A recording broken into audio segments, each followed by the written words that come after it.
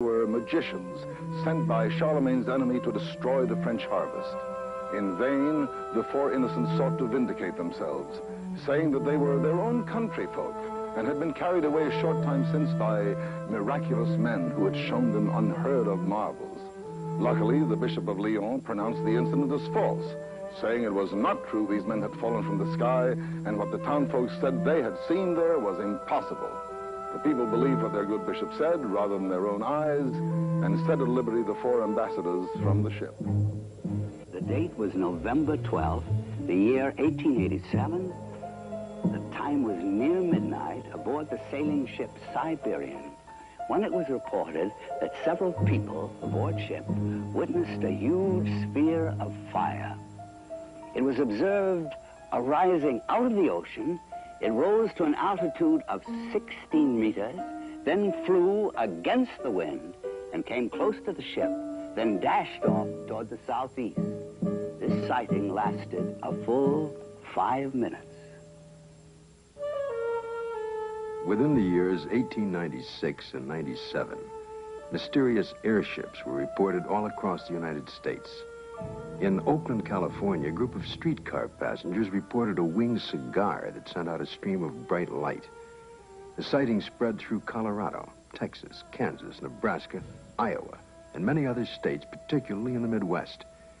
On April 11, 1897, Walter McCann of Rogers Park, a few miles north of Chicago, took a photograph of an airship. The New York Herald, as well as the Chicago Herald Tribune, pronounced the plates as being genuine and not a fake. Dr. Jacques Vallée, international authority on the UFO experience.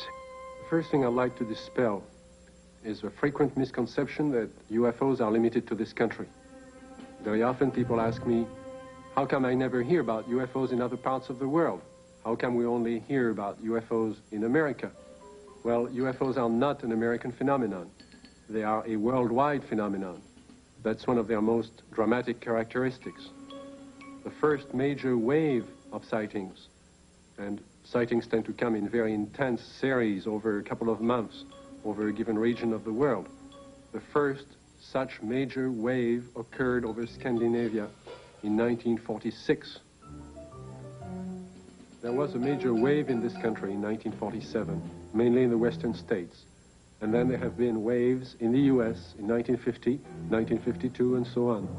And there have been intense concentrations of sightings in Africa, in Latin America, in Mexico, in the Soviet Union, in the People's Republic of China, Australia, New Zealand, and on and on and on. I don't know of any single country that has not had a series of UFO sightings. May 1975, Manitoba, Canada. Unidentified flying objects have been reported over the small town of Carmen. The objects have been seen by many witnesses over a period of several weeks. May 13, 1975, cameraman Alan Carr of station CKY in Manitoba photographs 2 separate sightings over Carmen in front of 4 witnesses. The first sighting occurs at approximately 10:30 p.m. The object appears to be stationary just above the ground. Then, almost simultaneous with a flash which appears in the sky, the object moves north at blinding speed. Only when the film is later analyzed in slow motion does Carr realize what he has captured photographically. Approximately an hour later, a second sighting occurs. The object appears over a group of trees and moves from left to right at an apparently low relative altitude to the horizon. Again, slow motion analysis provides a fascinating study of this unexplained event. On June 30th, 1973, Jean Bigot of the Astrophysical Institute flew over Chad aboard the Concorde, packed full of scientists and scientific apparatus. At 17,000 meters altitude, in the twilight of a total eclipse, Mr. Bigot photographed the horizon with his camera.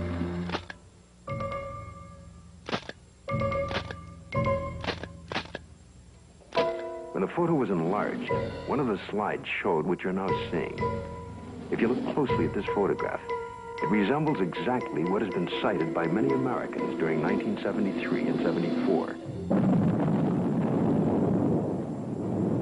NASA takes no official position as to the UFO phenomena and their probable explanation, nevertheless, there remains on the record several unexplainable sightings by Gemini, Apollo, and Skylab astronauts. The first sighting occurred during Gemini 4 in June of 1965. Astronaut Jim McDivitt suddenly spotted a cylindrical object with arms and antenna.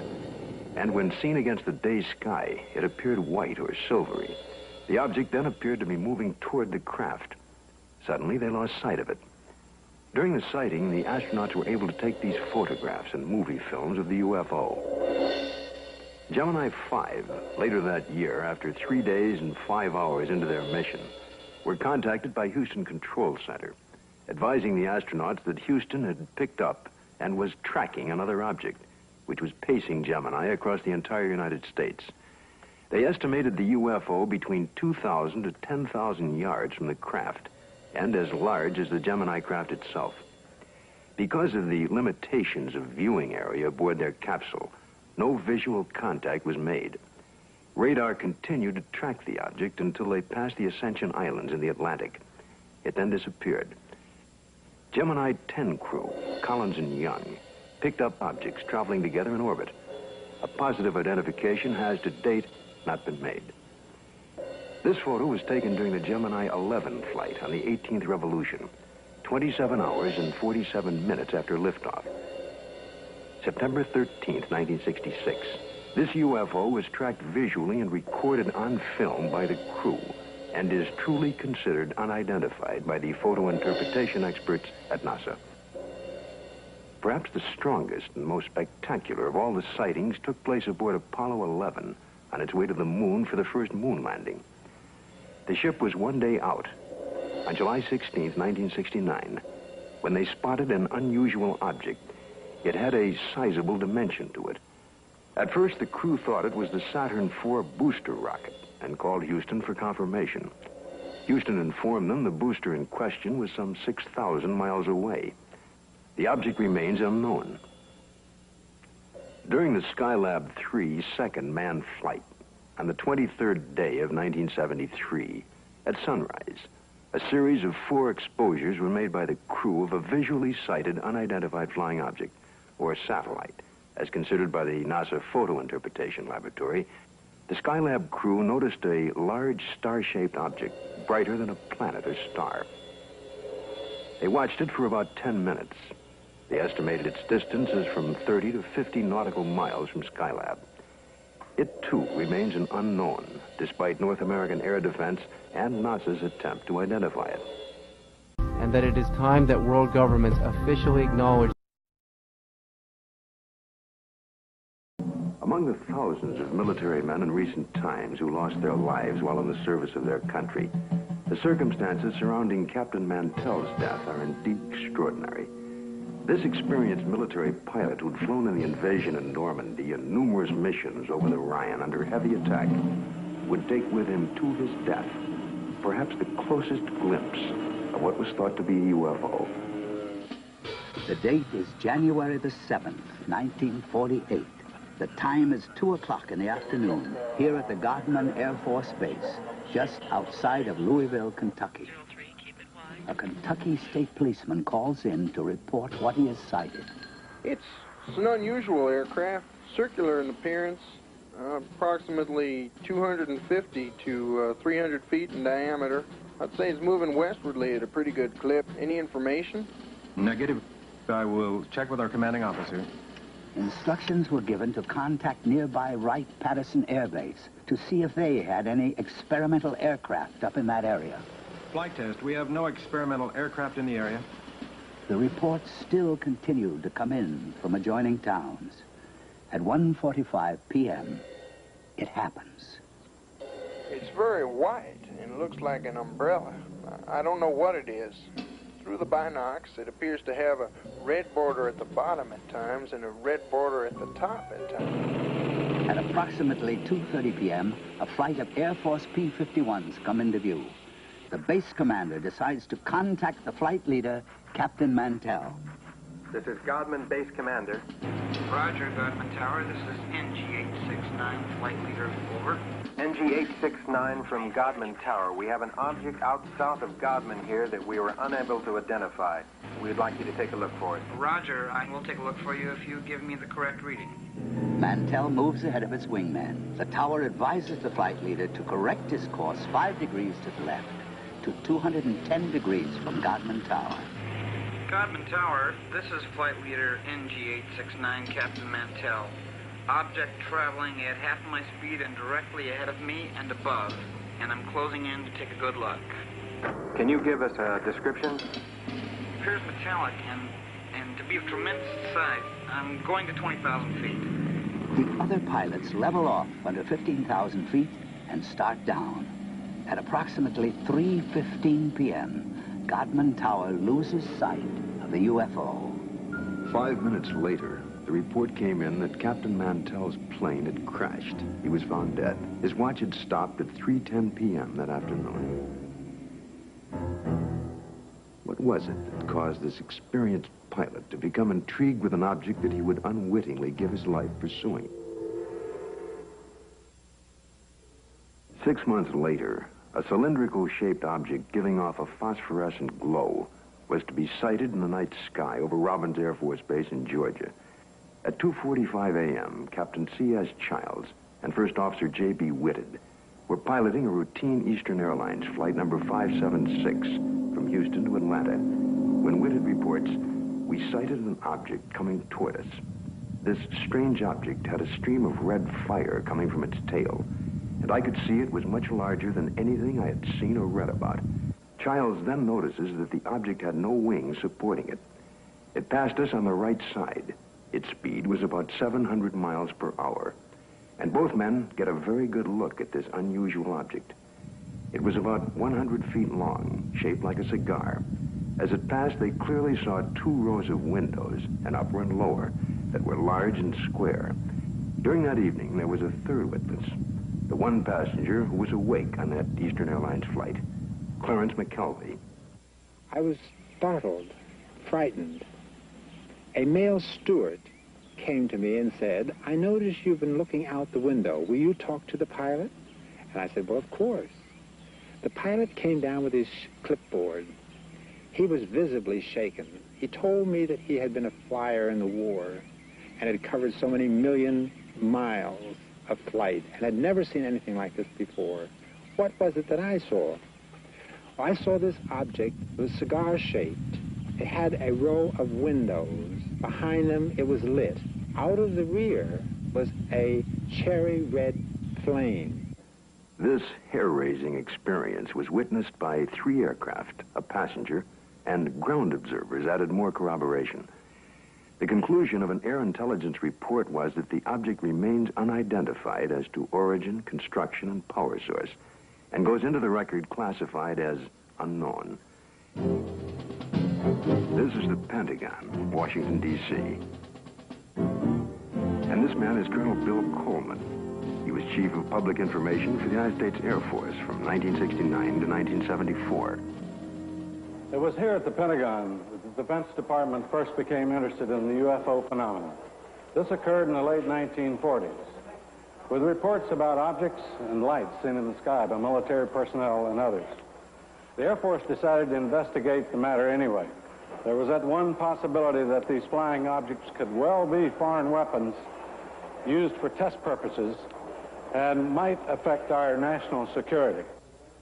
The investigative branch was called Project Sign. The project had only been underway for about 2 weeks when the Mantell crash had made headlines across the nation. The staff's investigation was far from complete, but public pressure was enormous.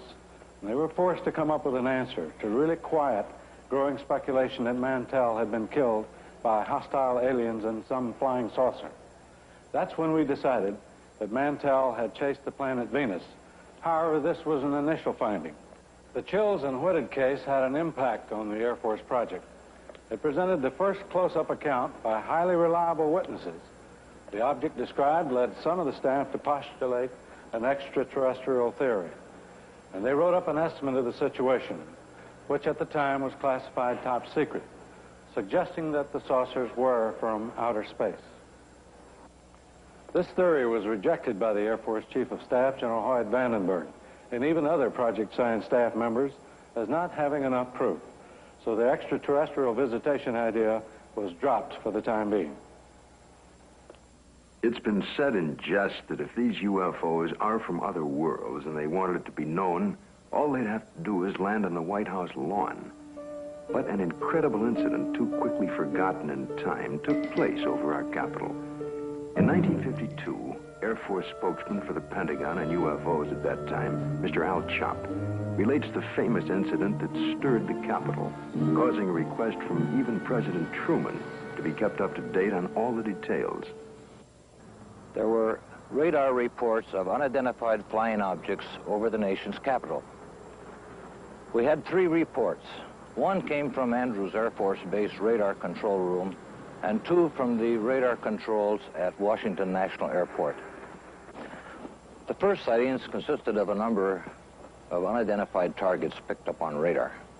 Then a call was placed from National to the Andrews Air Force Base flight controllers. They were apparently tracking the same targets. Then Andrews reported a visual observation of 3 objects that were apparently in the same position as those indicated by our radar sets. The targets stayed on radar until about 12:30 a.m. They moved slowly at first, about 100 to 200 miles per hour. Then one of the targets sped away at a fantastic rate of speed. It moved west from Andrews toward Riverdale. Army 142. The estimated speed was 7,300 miles per hour. At this time, in the tower, we had about 7 targets on the radar scope. These unidentified objects were flying all over the city. They even violated the restricted air corridors here over the White House and over the Capitol building. The phenomena wasn't to subside. The following Saturday night, July 26th, a repeat performance unsettles the Capitol again. I was awakened the following Saturday night around midnight by a telephone call to my home in Virginia. It was the public information officer for the Federal Aviation Authority. He told me the air traffic control radars were again picking up a large number of UFOs over the Capitol area. First, they would follow a definite flight path, and then they would suddenly disappear. Others would come into view just as suddenly. I placed a phone call to the command post in the Pentagon, and I asked for an intercept. About 2:40 a.m., we got a radio call from a flight of F-94s, 2 aircraft in the flight. They also, at about that moment, appeared on our scope. And at that moment, a very frightening thing happened to us. All of our unknown traffic completely disappeared the moment those aircraft came on the scope. The flight leader called in and said, well, it doesn't look like we're going to do any good here, so we're going to go back to base. And at the very moment those aircraft disappeared, all of our unknown traffic appeared again on our scope. And again, it was a very frightening experience. We called Andrews Air Force Base, and they reported exactly the same thing happened to their scope. At 10 a.m. on the morning after the sighting, General Landry, at the request of President Truman, called intelligence to find out what was happening over Washington. It was the largest and longest press conference held in the Pentagon since World War II. General Samford headed the conference and said that he was personally satisfied that the radar scope sightings were the result of temperature inversions, which are known and account for certain blips on radar. Although this was the conclusion of the Air Force investigations, interestingly enough, the actual report begins with this opening comment: a study of the various reports regarding the subject. Radar sightings do not allow a positive and final explanation to be made.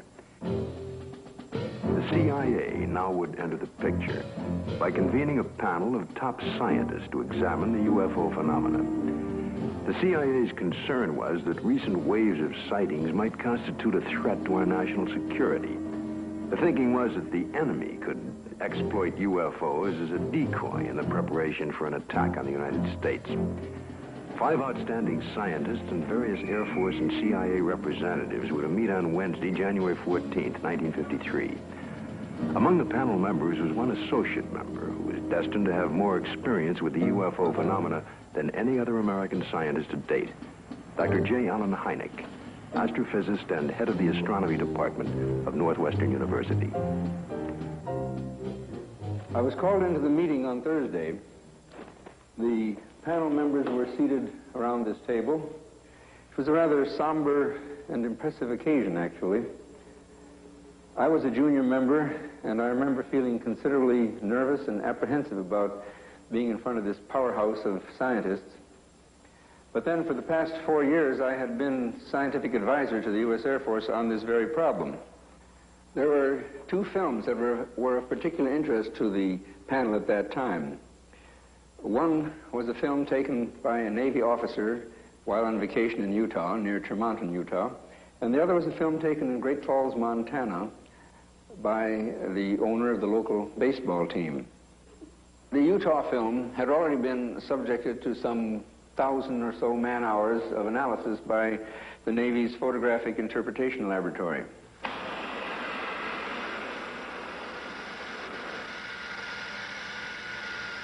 So the panel got up from their chairs and crouched around the wall to examine the films, and they asked to have the films run several times, as a matter of fact. Now, the Navy had, on the basis of their detailed analysis of the Utah films, they had concluded that the objects shown in the films could not be birds, balloons, aircraft, and so forth, but indeed that they were self-luminous, unidentified objects. Despite this conclusion, the panel rejected it and concluded that the objects were birds. They couldn't be unidentified, therefore they had to be birds. I came away from the meeting and from the room with the distinct feeling, however, that the panel had deliberately moved to debunk the whole subject and not to give it the serious scientific attention which it deserved. It seems the CIA was to become involved in the UFO phenomena again, in a most unusual way. A series of episodes were to take place that, up until the airing of this program, were not public knowledge. The events were so bizarre that it's hard to conceive they happened to individuals associated with such no-nonsense organizations as the Office of Naval Intelligence and the CIA. This man is retired Lieutenant Colonel Robert Friend, U.S. Air Force, and former head of Project Blue Book. Friend, now on the management staff of Celesco Industries Incorporated, which builds and launches missiles for defense testing purposes. Friend now relates this most unusual experience.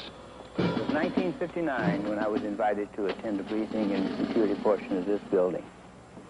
It seems a retired Rear Admiral had influenced... And that it is time that world governments officially acknowledge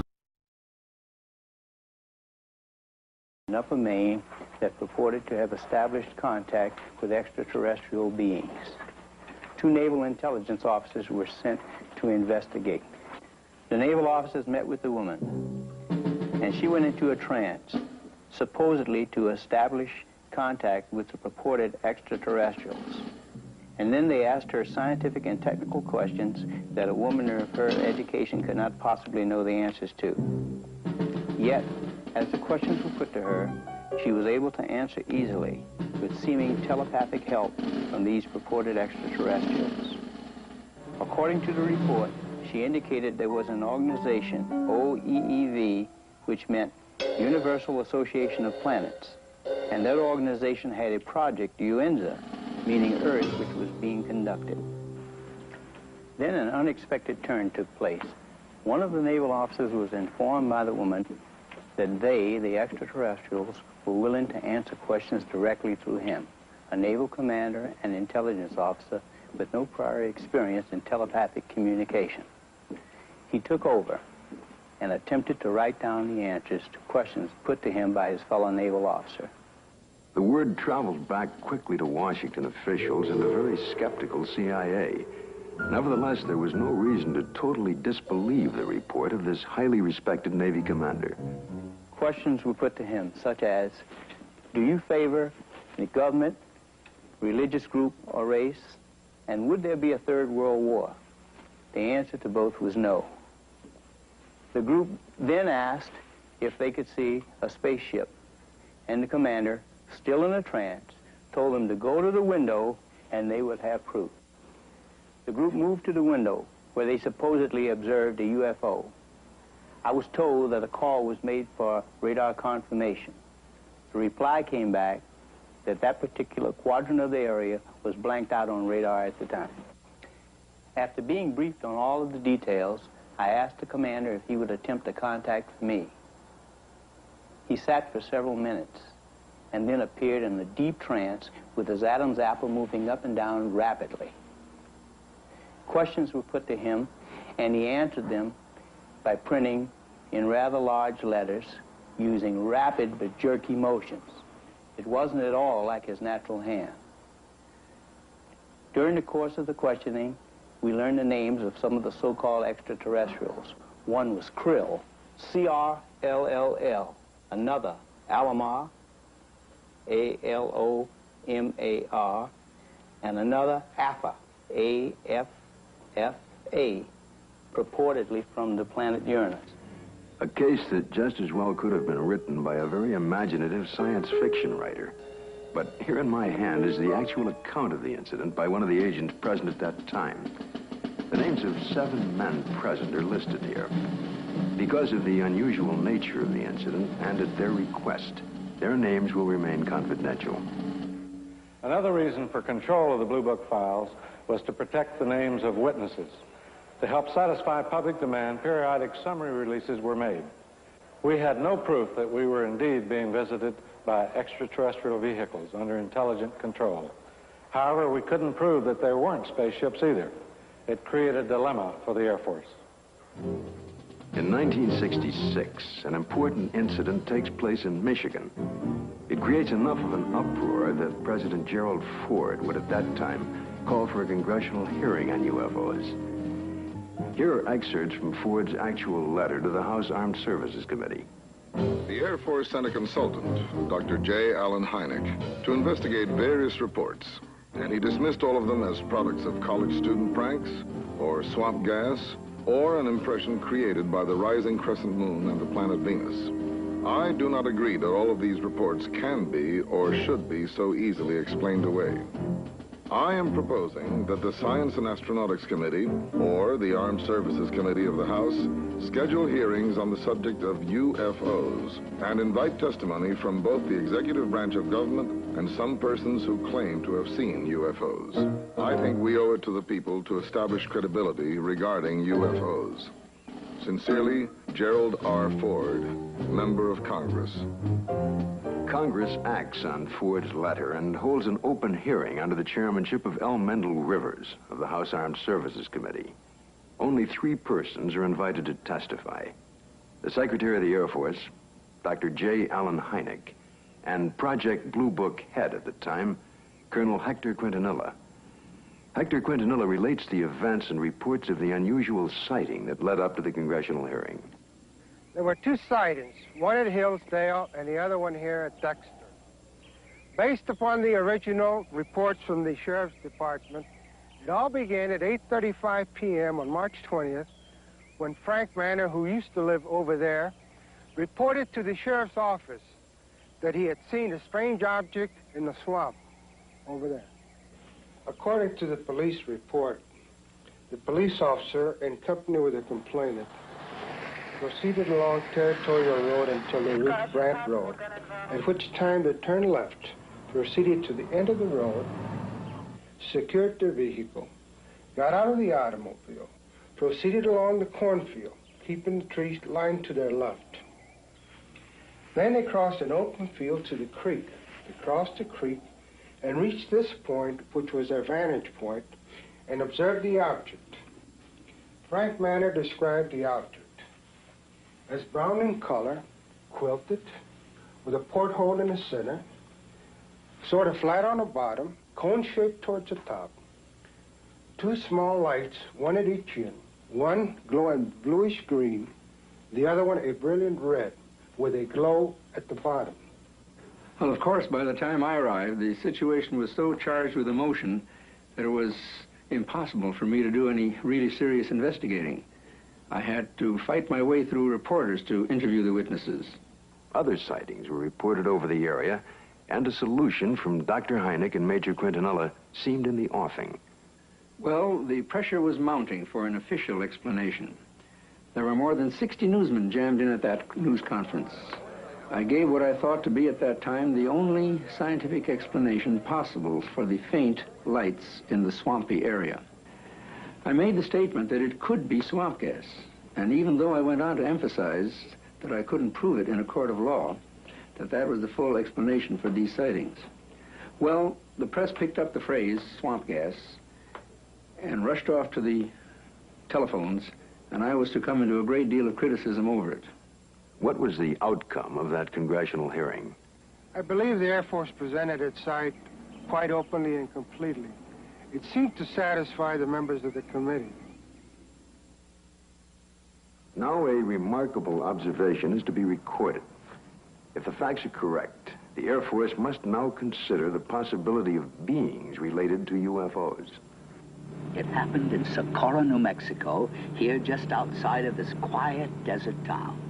A state highway patrol officer, Lonnie Zamora, was on duty, as he had been for the past several years. A black Chevrolet was observed, speeding by the courthouse. Zamora put his highway patrol car into pursuit. Lonnie chased the car north on US 85. As he passed this hilly area, Zamora heard a roar and something caught his attention. 10 or 15 seconds pass. Lonnie then calls in to the sheriff's office. The time was about 5:45, I recall, and he said, support to 1044, an accident. And then he said, I'll be 10-6 out of the car, which meant that I was going to be investigating a possible accident. And I went up this road about a half a mile, and then I stopped my car and got out and looked out, and I could see a white looking object in the distance. I thought it was an overturned car at first, but I got into my patrol car and went up closer to it.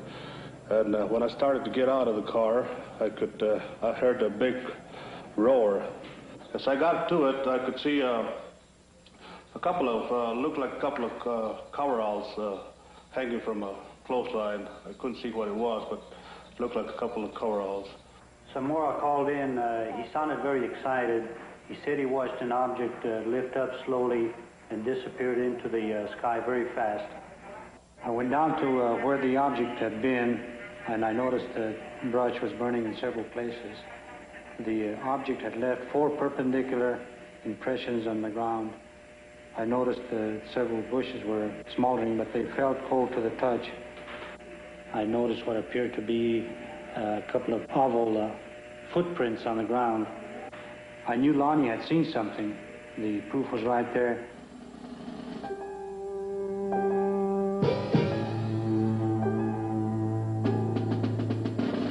The incident was very interesting, to say the least. It seems to differ from practically all the earlier cases we investigated from one standpoint. The vehicle had left pod marks. There was an insignia observed by Lonnie Zamora on the side of the craft. The insignia was unidentifiable, not American nor Russian. And last of all, the observation of these 2 people in some sort of suit. But what did the investigation turn up? What was the official Air Force estimation of the situation? We went over the case completely. We had soil samples tested at the Air Materials Laboratory. The burnt bushes were analyzed for propellant residue. We measured the distances between the pod marks. My first reaction was that it was a lunar test module from NASA or the Air Force. That seemed to be the only logical explanation. This was probably the best documented case in the Air Force files, and I checked it out everywhere, all the way up to the top, even to the White House command post, and nothing. According to the official status of the sighting of Lonnie Zamora, case carried as unidentified, pending additional data. April 19th, 1897, in Leroy, Kansas. A farmer named Alexander Hamilton, his son, and a farmhand are awakened by strange noises from the cattle pen. Going outside, they discovered, to Hamilton's utter amazement, an enormous airship with a brilliant searchlight is slowly descending over the cow lot. Fearfully, Hamilton moves closer and is startled to find that one of his cows has been caught by a red cable running down from the ship. The next day, after an extensive search, he discovers the cow's hide, legs, and head in a field miles away. This is one of the first recorded cattle mutilations connected with UFOs. The report could easily be dismissed as a tall tale if there were no others. But since then, thousands of bizarre animal mutilations have been discovered, not only in this country, but in Africa, Australia, Brazil, and many European countries, in fact, all over the world. In this country, mutilations have occurred in over 30 states in the last 5 years alone. Frustrated ranchers and law enforcement officials have come to recognize the classic signature of the mysterious mutilators. Often, in a remote area, a cow will be found dead, the sex organs removed, and the tongue, an ear, and an eye all surgically cut out. The body, more often than not, has been drained of blood, though no blood has been found on the ground. In fact, there are no tracks or prints of any kind near the body. And yet, amazingly enough, there is no evidence of a struggle. One of the first states to be hit by the mutilations was Colorado. Reporter Bill Jackson of the Sterling Advocate covered the story from the very beginning. A classic mutilation, or say 90 to 95% of the mutilations will be almost identical. Some part of the face will be gone, exposing nothing but, the jawbone. An eye will be taken, the tongue will be cut out, and an ear will be taken. The rectal area of the animal will be what appears to be bored out. The reproductive organs will be removed. In the case of a cow, the udder will either be entirely removed or parts of it will be removed. Usually, in probably 90 or 95% of the cases, there will be no blood whatsoever in the animal. And there will be no traces of blood on the ground where it fell or where it was mutilated. All you've got is the carcass, and you've got no idea why it died, or how it died, or how it was mutilated. Or it all began in 1975. It was a bizarre time. Nobody had ever seen anything like this before. Not only did we have the mutilated dead animals on the prairie, but we also started getting the lights in the sky at night. Along that time, there were many theories that were being developed on why this was being done. The satanic cults were being blamed, dope smugglers, UFOs, a government experiment of some kind. As time went on, the situation became so widespread that... And that it is time that world governments officially acknowledge the occult or the dope smugglers, which left us two possibilities. Number one, it was being done by a government, let's say. Or number two, it was being done by UFOs. As more and more cases were reported, the Colorado Bureau of Investigation was called in. Well, our position is basically one where predators, at least our investigation determined that predators were responsible for probably 99% of the reports of mutilations. As I said, there were 203 separate reports received from this agency. But of the 203, we only received 45 tissue samples to conduct microscopic analysis on. Of the 45 tissue samples, we found that only 2 of those 45 had actually been mutilated with a sharp instrument. When they first started, they would send samples of these animals to the CBI, to Fort Collins, to try and determine what was the cause of their death, what was mutilating them. And 9 times out of 10 or more, the report would come back that were being caused by predators. Now, these ranchers and the sheriffs in these rural areas have been around cattle all their lives. They've been around coyotes all their lives. And they knew that this just wasn't possible. A coyote would not do that. Predators, when they come in and start to eat, now I'm talking about four-legged predators. They'll come in and they'll bite, and then they'll pull and they'll tear. The cuts we have, even we can't make cuts like this. We've tried this many times on dead animals with scalpels, razors, and knives, and we can't make the same cuts. We've had cattle that we've went and investigated that were, you know, called in, and I think I have a mutilation here, and we went out and we seen it, and it was not a mutilation. And these are not the ones that's reported. The ones that we classed as a classic type mutilation are actually mutilations, and they're not predators. Animals, wild animals, predators, coyotes, won't approach these carcasses. But in the case of an animal being mutilated in the wintertime, there's possibly something about the cold weather that may mask whatever it is that keeps predators away, and that will be the exception to the rule. Is this animal here, is any pretty much like the other ones you had that was mutilated? Yeah. How old a cow is this, Don? 8 years old, according to the way I looked at her teeth, 8 or 9. I know definitely it wasn't animals. We took out the whole works there.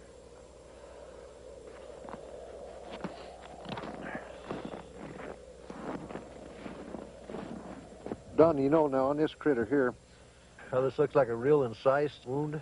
Yeah. Well, it looks, it's definitely cut. Oh, yes. And everything, you can tell that. I mean, even at the age that it is right now, that's opposed to the way it is to where the animals have been to it on this other side over here. Kind of noticed there, you know, the difference there, Don, between here and how animals have been to that, and that flesh is torn. Yeah. And it's not a real incise, but yet when we seen this animal the other day, now these were all incise, good clean cuts on them. Definitely. So that's a good example of what we was trying to say about the lab up there. They said that they said it was predators doing it, but that definitely wasn't a predator wound there. No, I wouldn't say. Well, it looks like they went clear from the navel here, clear back in underneath here, and took the whole bag and out of the whole works out, and they cored down into the rectum, the whole rectal area. It looks like it got back into some of the reproductive organs back in there. As the mutilations and the sightings of the lights in the sky continued, it got to a point to where ranchers in the northeastern part of the state began arming themselves. They weren't getting the results they wanted from state authorities. They were concerned for their families, and they never knew when they might be next. They began patrolling their pasture land, watching over their herds at night. The lights from the sky, when they got too close to a herd of cattle, the ranchers shot. Well, I think everybody was a little edgy. Everybody started carrying high-powered rifles. I don't know what good it would have done, but everybody was awfully nervous. I'm completely convinced that there's something there that's not normal. There's a lot of questions that are unanswered, I'm sure, and hopefully someday maybe somebody will figure it out. Unidentifiable lights in the sky have appeared in virtually every area of this country which has been plagued by cattle mutilations. But no explanation has been found for these strange sightings. There are some who believe that these objects in the sky are responsible for thousands of mysterious cattle deaths which continue to this day.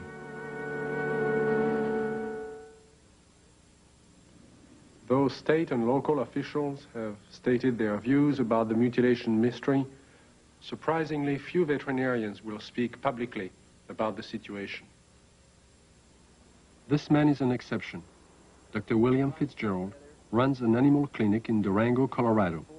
Because of his expertise in the field of veterinary medicine, he was asked by the sheriff's office to perform an autopsy on a mutilated cow found in a remote area of state-owned forest. This particular animal had been largely exsanguinated. The anus and about the first 4 inches of the rectum had been removed. The preputial skin and the last 2 or 3 inches of the penis had been severed flush with the body wall. The left eye had been removed, and the last 1/3 of the tongue had been cut. A portion of the lips on the left side of the animal were also sawed off,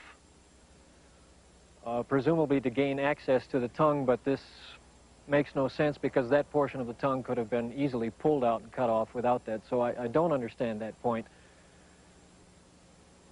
Reports I have heard, some that I have read subsequent to this time, indicate that people have seen mutilations that they attributed to predators.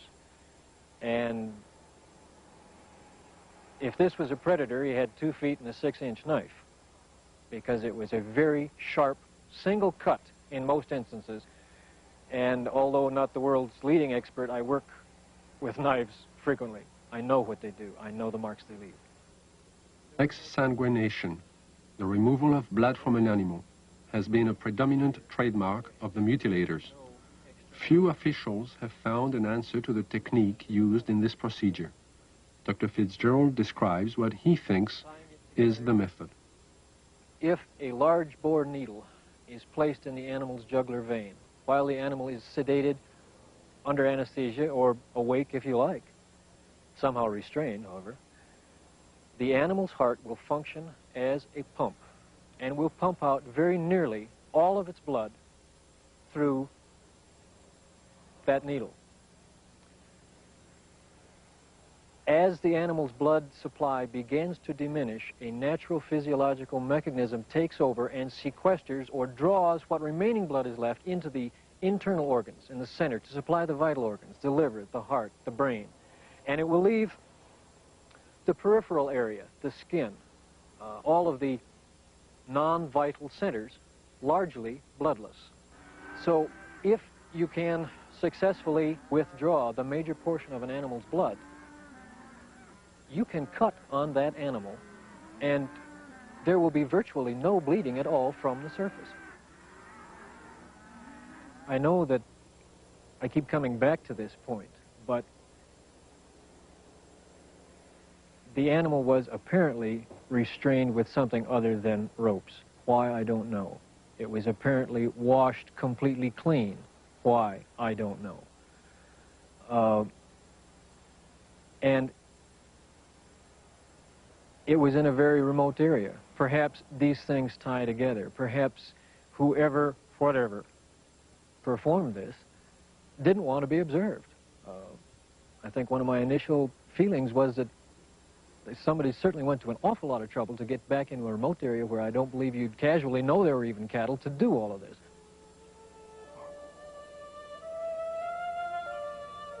Dulce, New Mexico, similar to the plains of Colorado in its isolation, but nestled among rolling hills and small mountains, is the land of the Jicarilla Apache. Tradition is strong here. Indian women weave intricate baskets and create delicate beadwork. The men preside over tribal business and raise cattle. And here, as in Logan County, the night sky has been lit with the glow of unknown flying objects, and cattle are found mutilated. Officer Gabe Valdez of the New Mexico State Police and retired scientist Howard Burgess, who pioneered the development of Kirlian photography in this country, periodically pool their knowledge and expertise in an effort to solve the mutilation mystery. Officer Valdez describes how it all began. It was in 1976, June the 14th, when we first had one of our cattle mutilations here in Dulce. The cattle that was mutilated belonged to Mr. Manuel Gomez. Any time that we do find one that it's not too decomposed and it's fresh enough for us to do some tests, or I do call on Mr. Burgess because he has a lot of knowledge in the field of science that is very helpful to me in conducting my investigations. Howard Burgess had a theory that some of the cattle had been marked prior to their mutilation with something which would show up under ultraviolet light but be invisible to the naked eye. Late one night, he and Valdez conducted an experiment and found that out of 80 head of cattle, 5 were indeed marked with a powdery white substance, visible only under ultraviolet light. So we took ultraviolet with some special filters and ran the cattle through it, and what appears to be markings glowed under ultraviolet. It's invisible to the normal eye, but under ultraviolet it does glow. Then we removed the hair from the region that does glow, and we removed a control sample. We took these to the lab and had chemical checks run on them. We did find that the sample that did glow is extremely high in potassium and magnesium. At the time, this was interesting, but it didn't mean much to us until we ran on to other things that began to tie in with it. The tie-in came on July 3rd, 1978, when a UFO was sighted over Taos, New Mexico. As it hovered over the town, it dropped a thin film of ashes onto the ground below. The ashes contained high levels of magnesium and potassium, the same elements found on the cattle under ultraviolet light, but there was more. We find there's at least 25 elements in there. There's a good possibility that it may be something that's organic. And if it is, this just opens up a real bag of worms, because anything can happen if this is an organic material that has come from one of these crafts. And this, as the people told us, directly fell from the craft that was hovering over the area.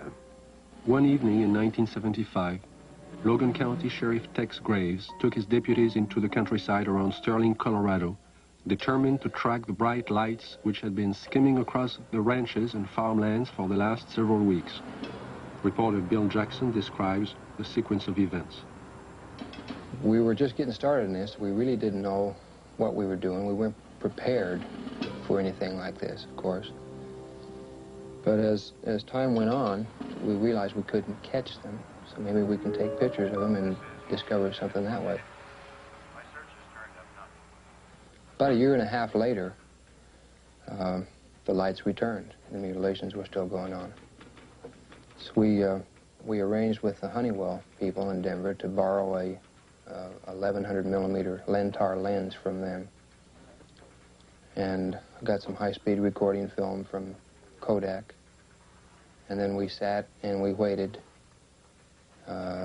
hoping that the lights would come back and we'd have a chance. And finally that chance came.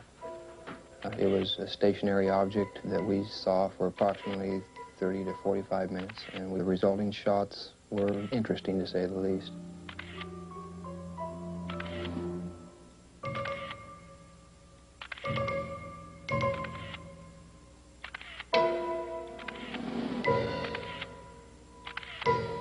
Shortly after these final exposures, the object just disappeared. It was almost like somebody hit a light switch and it was there no longer. What are these unidentifiable lights? What is their nature and their purpose? And that it is time that world governments officially acknowledge They appeared in the night skies immediately prior to the discovery of mutilated cattle. And how many more animals will die before the mystery is solved?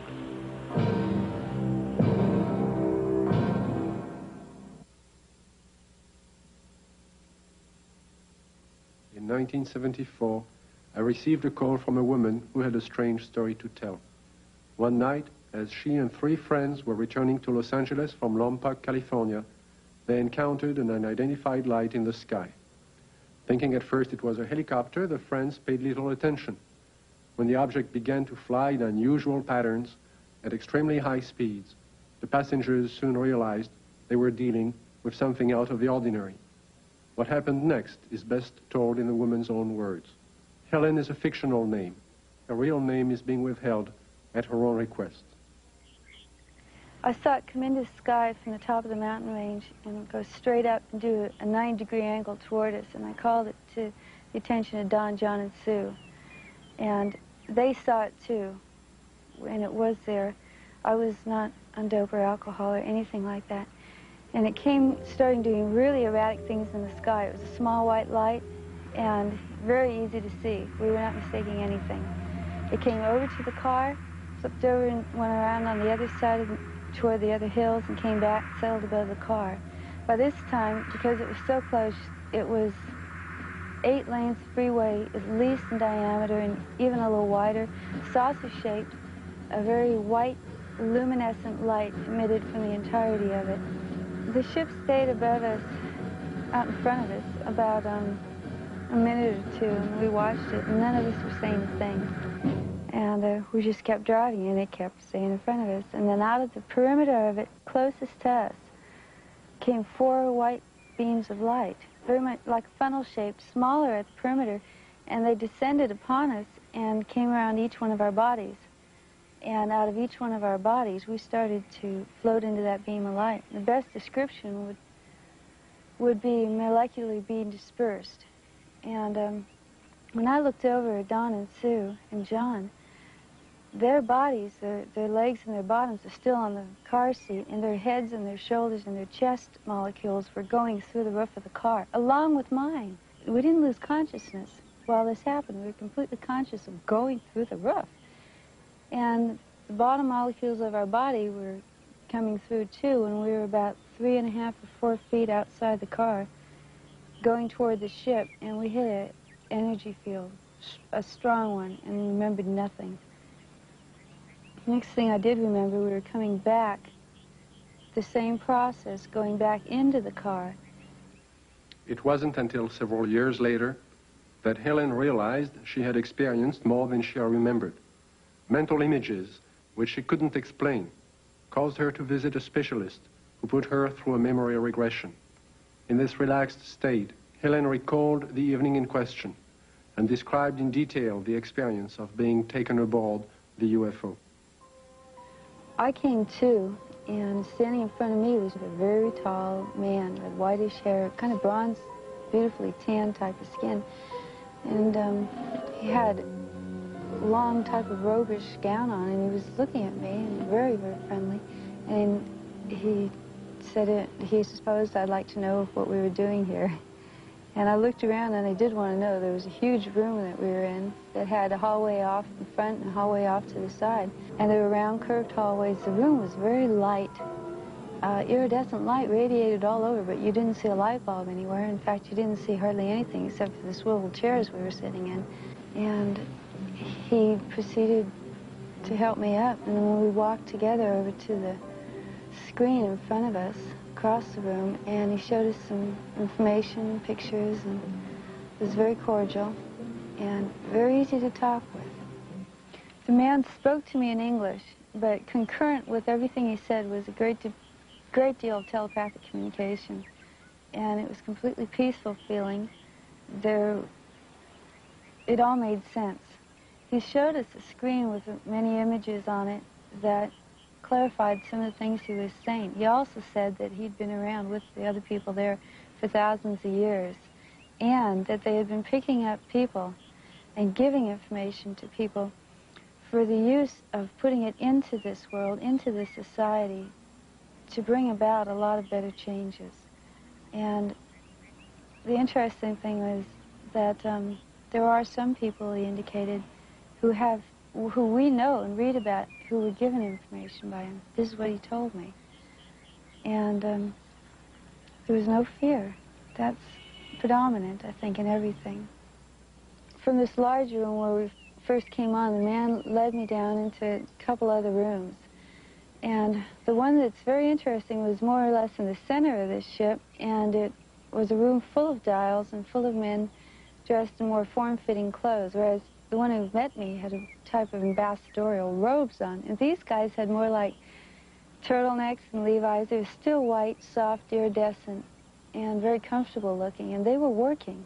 There was plenty of dials, and there was lots of screens, types of scopes there, and they were doing things very involved. None of them paid any attention to us. They kept their work. After he had taken me to these rooms, we were walking again down the hall to go back to the car. And while we were walking, I remember telling him, you know, nobody's going to believe me. And he said, he's a really nice doctor, and he goes, it doesn't matter if anybody believes you. And there was a purpose to being told these things, and what I had learned and what John and Sue had learned too had its purpose. and he was very kind and very cordial. You could meet him on the street almost and not even feel anything unusual. And then we came back to the room, and we were put back in the car the same way as we were taken out. And we, just this tremendous sense of peace, and that there was a lot more going on than we had originally thought. In December of 1969, amidst great public controversy, the Condon report from the University of Colorado was finally out. In summary, they found no evidence that UFOs were a threat to the national security, and the late Dr. Condon recommended that the Air Force terminate its involvement in UFO investigations and analysis. In 1969, the Air Force officially disbanded Project Blue Book and the study of the UFO phenomenon. The conclusions of Project Blue Book were: 1, no UFO reported, investigated, and evaluated by the Air Force has ever given any indication of threat to our national security. 2, there is no evidence submitted that sightings categorized as unidentified represent technological developments or principles beyond the range of present-day scientific knowledge. And 3, there is no evidence indicating that these unidentified objects are extraterrestrial. The files of over 12,000 cases were placed into storage. But the ubiquitous UFO wasn't to be influenced by this government position. Incidents were to continue, with daily reports of flying objects finding their way into the news media. In the closing months of 1973 and early into 1974 alone, there are over 1,000 unrelated and unsolved reports of UFOs from across the United States. Delaware State News, Dover, Delaware, October the 16th, 1973. Dover. 3 women on their way to the market saw it. At the same time, the crew of the Delaware State Police helicopter saw it. 2 airline pilots flying over Dover reportedly saw it. Flight controllers at the Dover Air Force Base saw it. Southern Illinois and Carbondale, Illinois, October 18th, 1973. It didn't make any noise, Don said. It had red and green flashing lights on the front and back. Times Dispatch, Richmond, Virginia, October the 19th, 1973. It was hovering, and we parked there on U.S. Route 15 about 2 hours and watched it. Walla Walla, Washington, January 30th, 1974.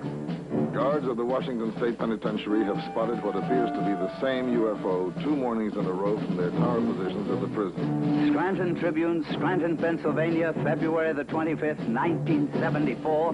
Police spot flying object. State's UFO reports are increasing. October 21st, 1978, Bass Strait, Tasmania.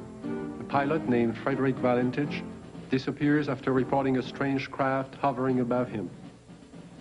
December 12, 1978, La Chapelle, France. A 45-year-old worker riding home observes an oval object. Together with another witness, he sees the craft hover above them. December 12, 1978, Guadalajara, Mexico. 2 luminous saucer-shaped objects are reported by residents, then by a police officer. December 16, 1978, Palermo, Italy. A bank clerk spots a disc of light and alerts the police, who take several photographs. January 2nd, 1979, Wellington, New Zealand. A veteran pilot and a newsman film 7 objects. January 4th, 1979, Jerusalem. Police on duty see 3 mysterious objects at high altitude. January 5th, 1979, Johannesburg, South Africa. A woman and her son report seeing half a dozen occupants in front of a brightly colored craft on a lonely country road. Ordinary people are seeing something all over the globe. But what have the experts seen? NORAD and the Air Force do have extremely sophisticated equipment, and by use of the phased array radar facility, surveillance is maintained on objects in space. But the system is only designed to track things like rockets, satellites, and man-made debris, objects with specific trajectories and which hold an orbital or flight velocity of approximately 4.8 nautical miles per second. This system is designed to discriminate between objects in space, For example, it will ignore a meteor entering the Earth's atmosphere, but will quickly spot a satellite as it begins re-entry. Objects can also be photographed with incredible precision by the electro-optical surveillance system, and it's very good at its job. However, it's not designed to photograph everything, just specific items and particular missions. The sky is so vast, it is virtually impossible to wait for, track, and photograph all unidentified phenomena. There is just not sufficient time or budget. So it is not really accurate to say that our sophisticated equipment and personnel are able to identify and examine any and all UFOs. On the contrary, they are programmed to study man-built machines, and only that. Among the many reports of UFOs in late 1973, one incident would stand out because of the credibility of the four witnesses. This is Major Coyne, Army helicopter pilot, his co-pilot, Lieutenant Arrigo Jetsi, Air Medic Sergeant Healy, and Robert Janicek. These men had just finished their annual flight physical early that day and were found fit and sound of mind. They would take off from Port Columbus Airport about 10:30 p.m. But what was about to follow, and the subsequent report they filed, would put to the test the credibility of these men. Approximately 8 miles east of Mansfield, our crew chief, Sergeant Robert Janicek, observed a red light on the east horizon. Did you gentlemen see the same red light? Yes, I did. Our helicopter was flying on a northerly heading. We were flying at an altitude of 2,500 feet. He indicated that the light seemed to be pacing the helicopter, moving along in a parallel direction with our aircraft. Which direction from the helicopter was the object? Moving, it was to our right, to the right side of the helicopter, and it was moving with us as we were heading north towards Cleveland. And at this time, he indicated that the light changed its direction, was coming directly at the helicopter at the same altitude. And as the helicopter was maintaining a speed of 90 knots, the object came at a terrific speed from the horizon. We estimated 15 miles. Visibility was reported 15 miles that night. Did you gentlemen see the object at this time, after it had been pointed out by the sergeant? No, not at that time. I was flying left seat or co-pilot, and visibility from that seat from an object approaching from the right is rather limited. So I was having a difficulty seeing the object. And it was for that reason that Major Coyne did take the aircraft or the controls from me. I grabbed the controls from Lieutenant Jetsi because I thought it was going to hit us. I braced for impact. With that, I pushed the collective down to get the helicopter to start to descend. I then looked at the altimeter. It was showing 1,700 feet, and we were descending 1,000 feet a minute.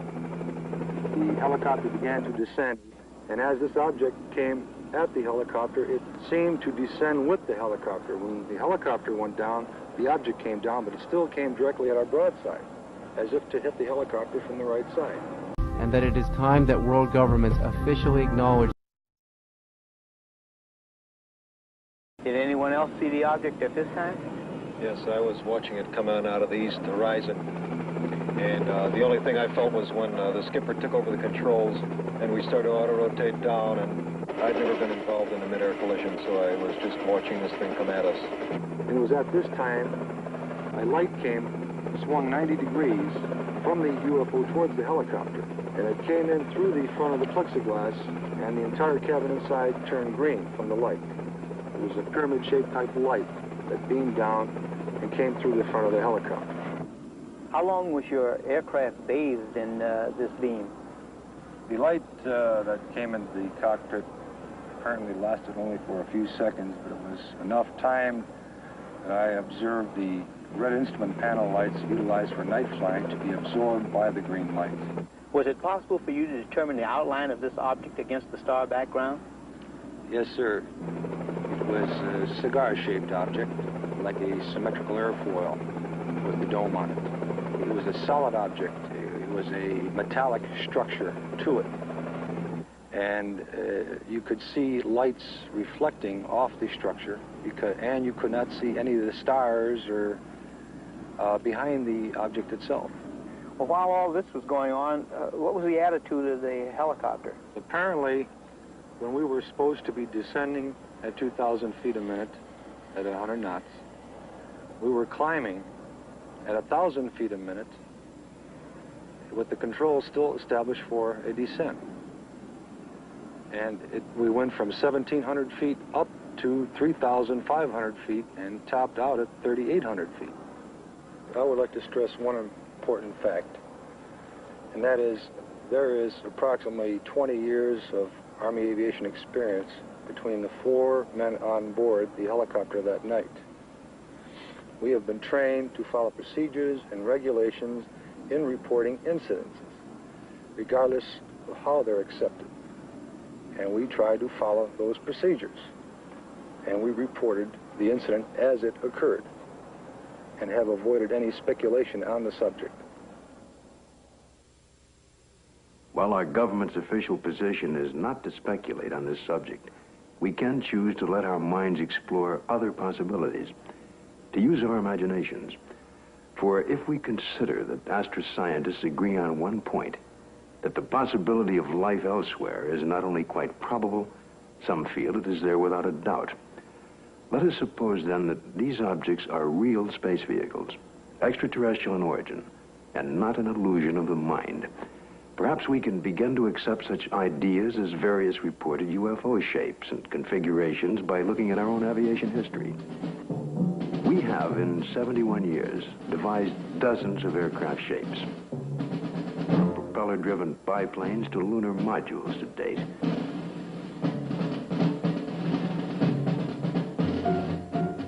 And by projecting into the future, it's conceivable that our technology may lead us to similar developments. As to the UFO's behavior, if they are space vehicles, they appear to have movement in advance of our understanding of what is possible in the 20th century. But we must realize, however, it stretches our imagination. There will be a 21st and 22nd and 23rd century, where the impossibilities of today may be tomorrow's commonplace.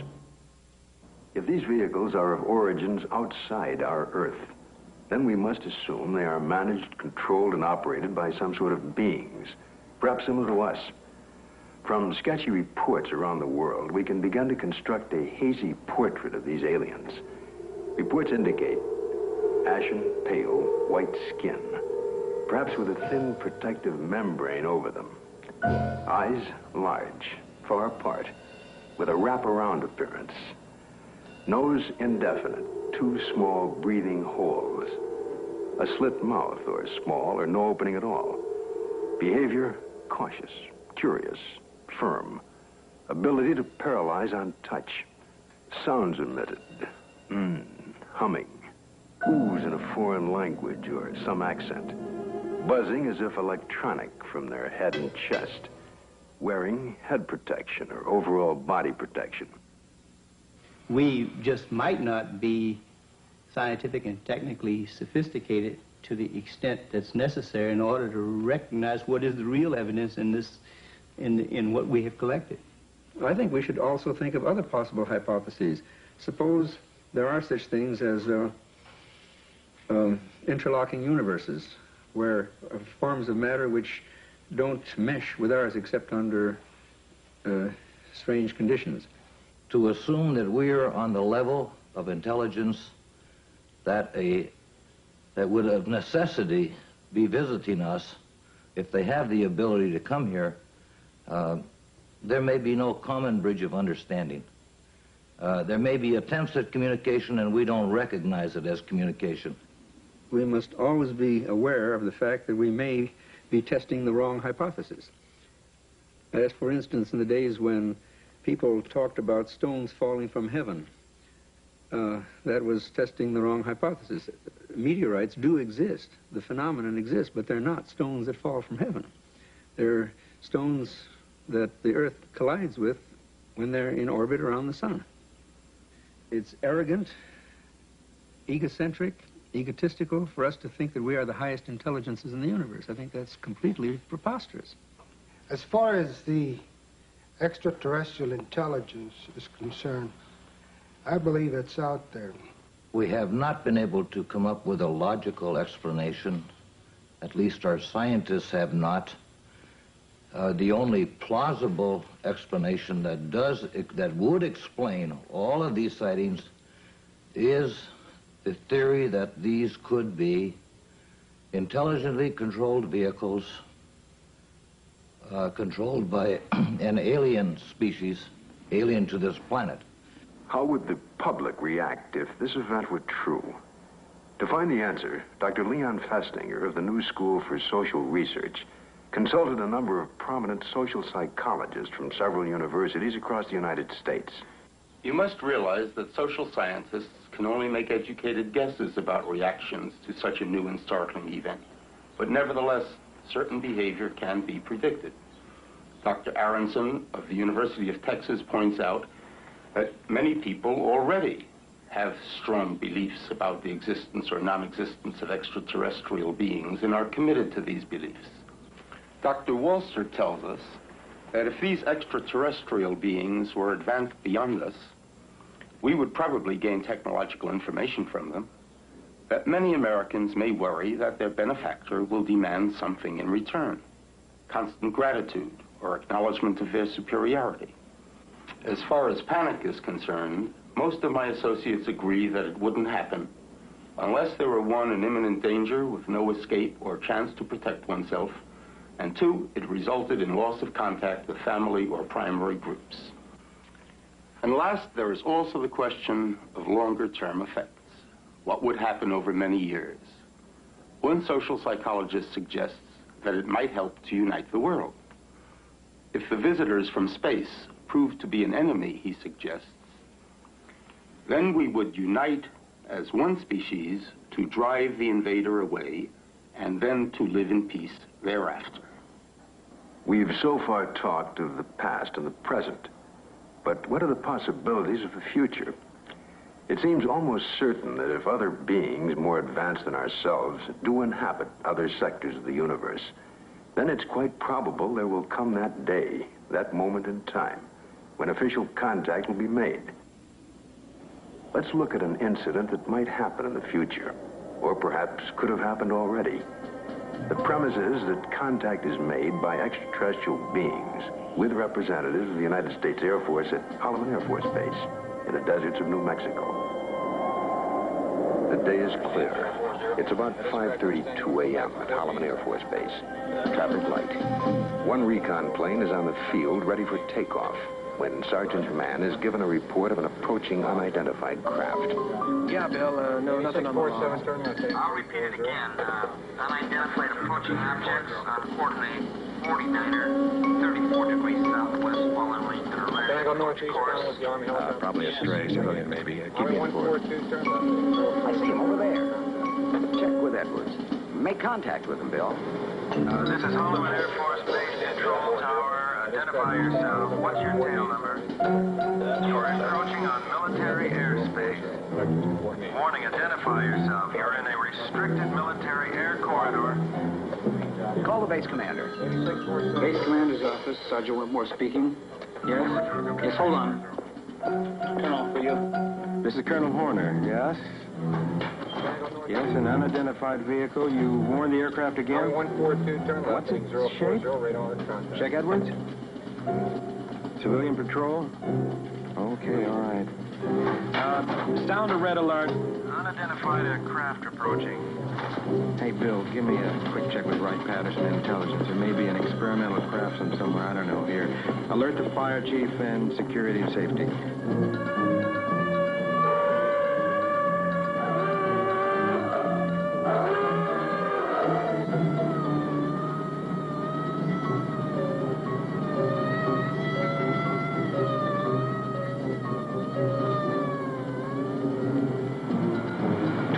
Interceptors are dispatched to escort the unidentified crafts out of the area.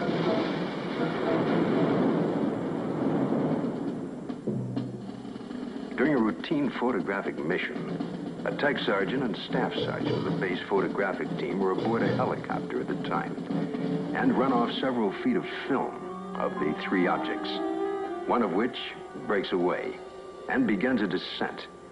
A second high-speed camera crew on the ground runs off approximately 600 feet. The cameras continue to roll as the extraordinary vehicle comes into view. It hovers, almost silently, about 10 feet off the ground for nearly a minute and yaws like a ship at anchor, then sets down on 3 extension pads. Commander and 2 officers, along with 2 base Air Force scientists, arrive and wait apprehensively. A panel slides open on the side of the craft. Stepping forward, 1, then 2, and a third, what appear to be men dressed in tight-fitting jumpsuits, perhaps short by our standards, with an odd blue-gray complexion, eyes set far apart, a large pronounced nose. They wear a headpiece that resembles a rope-like design. The commander and the 2 scientists step forward to greet the visitors. Arrangements are made by some sort of communication, and the group quickly retires to an inner office in the King 1 area. Left behind stand a stunned group of military personnel. Who the visitors are, where they're from, and what they want is unknown.